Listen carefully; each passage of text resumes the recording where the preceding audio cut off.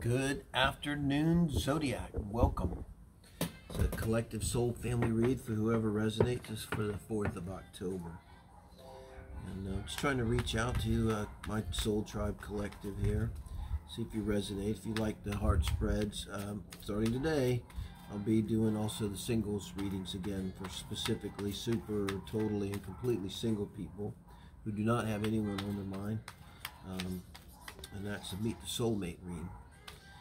So right now, let's try to keep this short, kind of give you an idea of where I'm at too with this reading. I'll read myself into it a little bit. I conceive it, just like Terence McKenna said, find the others, or the others that relate to us, who's in our soul tribe, okay? So it's for manifestation more, and spirituality, less so than love reading like the heart spread or singles read. I do keep relationships in mind. I think it's how we grow primarily. Hermit dad I am.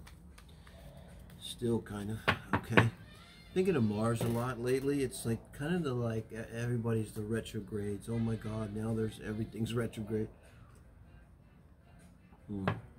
Iced coffee, excuse me, it's kind of hot. I'm in Cancun, Mexico. My new digs. Making the best of it for now. Transition. So Mars, I think, is like even though it's in Libra, you know, I think it's dealing with relationships, but it's dealing with the way of kind of like F-U Saturn, F-U Jupiter, F-U. And it's kind of like, I feel like it's a great time with this new moon, a couple days energy, if you're manifesting, to really kind of punch, you know, with what we really want. Think the reverse of Libra and Aries. Terms of love and relationships. So, but I just see Mars coming in, kind of standing off against everything and saying, screw all of you, you know, I'm gonna do what I wanna. I think it's a good time to kind of do what you want. I mean, obviously by now, I think if you're watching this channel, I mean, you've been for years doing the good work, manifesting, soul work, shadow work, everything. And I think now, I thought Mars was big when it hit Venus back in July. It's still big, you know. Just steady doing its own thing, man. It doesn't really care what anybody else does. That's the good part about Mars. So, what I'm saying today for the 4th, kind of asking spirit with just a 4-card draw like I regularly do. What can you tell us about what actions might need to be taken? Son, what did I say? If you're here, hello. If you're here, leave a comment. I want to know, this is someone, you don't get the sun without having done the work. I mean, you don't just wake up and get blessed, because it's a blessing. I use my little beats because it's a bit windy. So, you know, if you were in the sun energy, you know, again, you've been doing the work. I mean, I see it kind of a reward, a beautiful place to be. It's I'm feeling it, although, you know, I was on my belly. So now I'm feeling like kind of a little bit better. Maybe I'm up on my knees. But this is a uplifting energy. You got to be feeling physically better, you know, looking better. People may be telling you, hey, you know, you're looking good, that kind of thing. It's great energy to be in.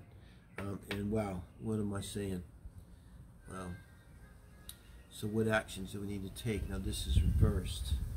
So, because this is the blocking position now. So what's blocking us? In terms of the action we need to take. And you know, I see 7 of Pentacles in this kind of reading. It's not really about reciprocation. Maybe it's kind of like, this is the Pentacles, like doing what needs to be done, you know, like practical things. It's all kind of speaking to me. 6th house transit of Saturn now. It's been banging away for a while in my 6th house of Aquarius. And I'm really getting it now about routines and health. I mean, I'm 62 almost. So well, I've just really done the tighten up over the last year, more and more. So, and I see the 7 of Pentacles, you know, examining the harvest. It's examining what practically are we doing. This is like from brushing your teeth, self-care, going to the doctor, getting exercise, meditating if that's part of it. All of the really practical day-to-day things, and that's crossing us.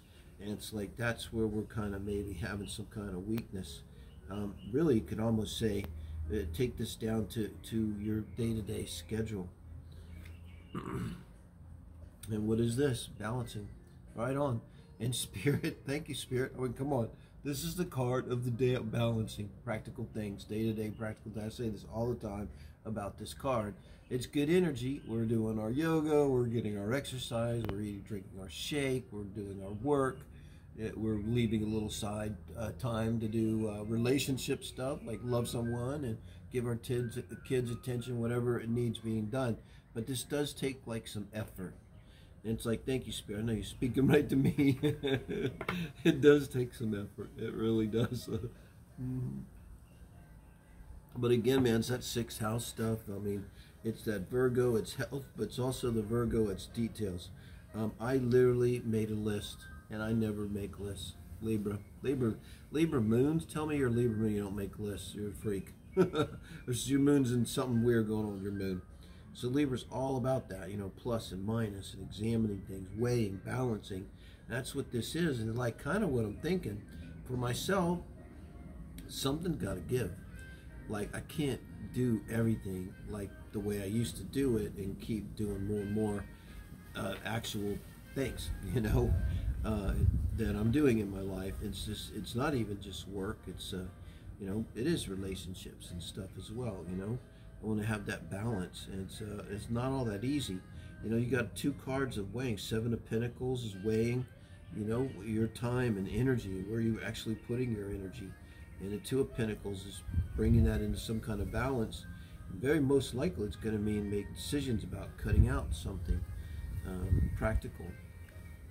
And now the 9 of Pentacles. And where do we end up? Very solid here. This is the energy, it could say the happy bachelor, but it's being self-contained. This is what this is. Soul family, self-contained. Beautiful card to get for us right here. So it's not a love reading. From this energy here, you go to the 10 of Pentacles, you go to the 10 of Cups. From this energy here, you go where you want. You're like, we're in control. Because we've balanced our Pentacles.